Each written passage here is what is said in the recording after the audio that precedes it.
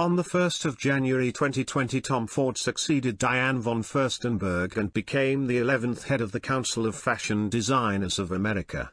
He is responsible for fashion weeks in Miami and New York as well as competitions for young, up-and-coming designers. Ford is recognized 7 times as the best women's and men's couturier. During the pandemic, the council raised over $6 million in support of young fashion designers. During an internship in Paris, in the press office of the fashion house Chloé, Tom felt a great interest in fashion design. After returning home and gaining a degree, Ford took up a job. He begrudgingly took on the popular fashion designer Cathy Hardwicke, and she hired the young man with no experience. In 1988, he joined Berry Ellis International and stayed on as art director for about 2 years. Not appreciating American fashion, which he considered vulgar and pretentious, Ford left for Europe. He was delighted to be hired as a women's wear designer at the legendary Gucci house in Milan, which was on the verge of bankruptcy at the time. The young American designer soon established himself in the best possible way, designing all of the brand's new collections, perfume and shop decoration. A year later, Ford, Gucci's creative director, launched an unexpected collection in his favorite 70s style, resurrecting tight corduroy trousers, shiny satin bats and shoes with metallic sheen. Glamour and sexiness became his concept. The market had waited so long for beautiful clothes for everyday life and finally got them. And Tom knew how to create demand and sell like no other. The fashion designer boosted the house's sales by 90% and restored it to its former glory. Ford was voted Fashion Designer of the Year in 1996 by the Council of Fashion Designers of America. Since 1999, Ford worked for Gucci under Yves Saint Laurent, who bought the house. They disagreed about the departure from the brand's classics, but the sales figures spoke for themselves. In 2003, a major scandal erupted when an advertisement for the Gucci Spring/Summer collection was shown, showing model Carmen Cat's boobs with a shaved G on it. In 2005, Tom Ford, who already had a name and reputation as a talented couturier, created his own name brand and left Gucci.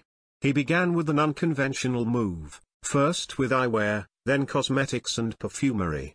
The first women's fragrance created, Black Orchid, unexpectedly also appealed to men.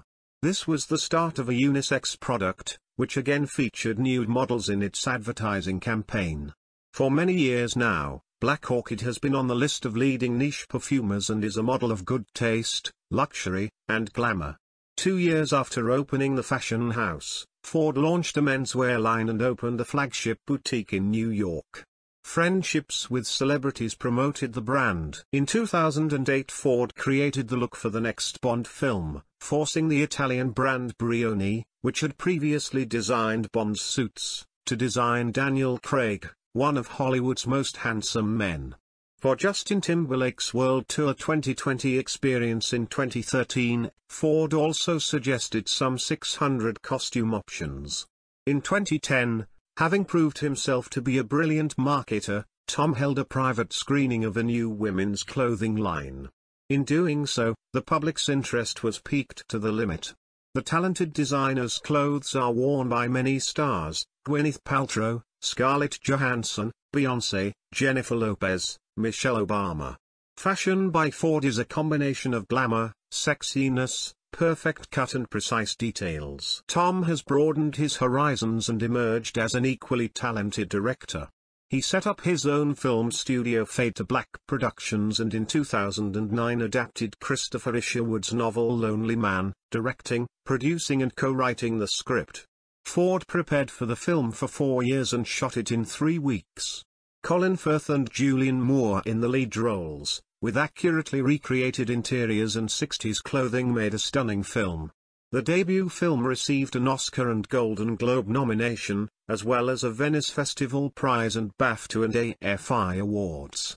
In 2016, Ford released his second masterpiece, the psychological thriller Under the Cover of Night, starring Amy Adams and Jake Gyllenhaal.